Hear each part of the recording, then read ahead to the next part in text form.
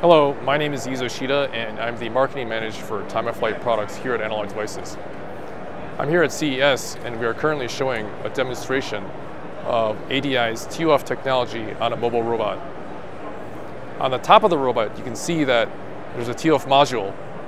This module enables the robot to pick and place objects that are located on a table, to navigate through obstacles, and also to place these objects in a different location.